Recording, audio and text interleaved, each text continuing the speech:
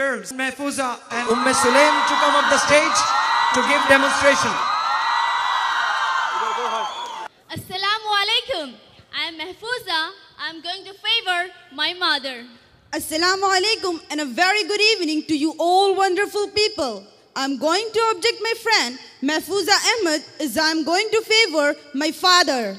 My mother, my love. My father, my pride. Mother introduces you to the world. Father introduces the world to you. Mother gives you life. Father gives you living. Mother teaches you how to talk. Father teaches you how to walk the talk. Mother protects you from a fall. Father teaches you how to get up from a fall.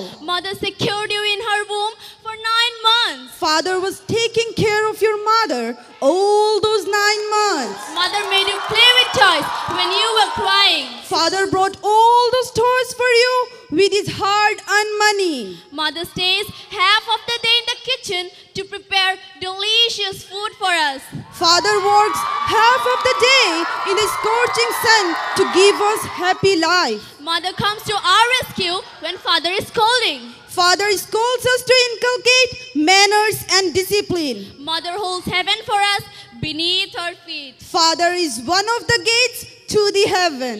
It is the mother who wakes up first when her child cries out of pain at night. Mother can stay away from her own parents but cannot imagine to be separated from her children. Mother can bear enormous pain while giving birth to a child but cannot see a tear in the eyes of her children. If mother dies first, father marries another woman for support. And if father dies first, mother remains widow and lives all her life alone, remembering her husband. Would you allow me to say please for a while? Yes, you may. Every effort our Father is making is for our betterment. Every sweat he is perspiring is for our comfort. Every penny he is earning is for our future and career.